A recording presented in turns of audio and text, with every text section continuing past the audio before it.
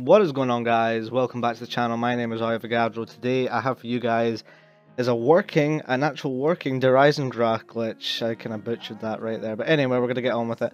So it's an under the map team pile-up glitch. So you're going to have one person come over to this railing next to the double tap area, and you're going to prone right here.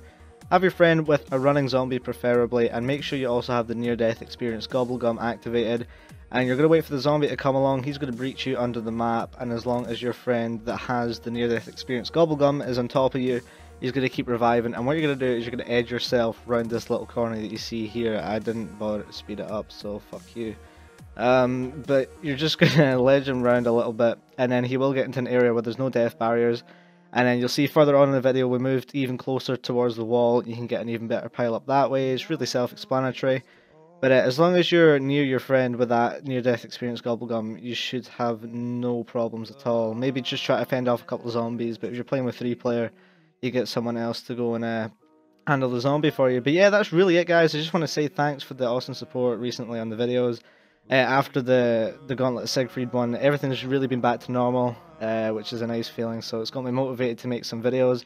But another video coming out tomorrow, that's going to be on the Giants, so let's see if we can get 10 likes on this video, and I'll get that up tomorrow, and I promise this time, honestly.